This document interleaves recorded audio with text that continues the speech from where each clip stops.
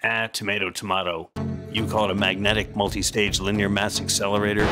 I call it a Gauss gun. Hey, check it out. This is a fun one. Pretty simple, really. I've got a wood track, and I've taped stacks of magnets to it, with 2 steel balls at each stage.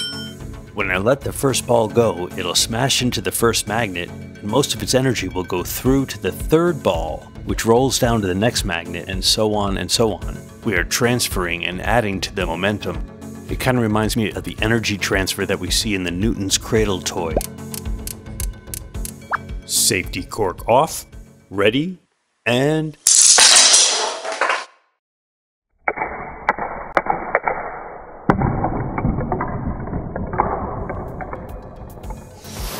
So here's how you reload the thing.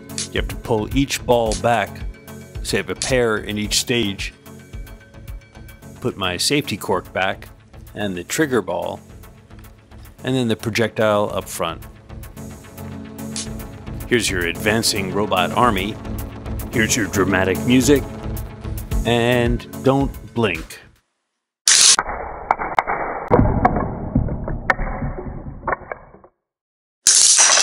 It's very hard to see, but you can actually hear how the collisions are speeding up through the stages. Check it out in the slow motion sound. You can hear how the last 2 are closer together than the first 2. That's because the balls are gaining speed with each magnetic boost. So then I was wondering, how much boost does each stage provide? So I set up a ruler and ran tests with 1 stage, 2 stages, 3 stages, and 4 stages. Then I averaged the results.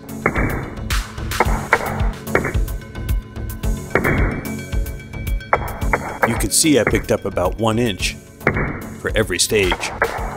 Makes sense, as every stage adds a little more energy to the system. Yes, I crunched the numbers, I did the math. I'm getting a muzzle velocity of 1.46 feet per second. Not spectacular. The Gauss gun was a fun project. Easy to build, you could scale it up, add more stages, bigger magnets, have some fun with it. Thanks for watching, like and subscribe.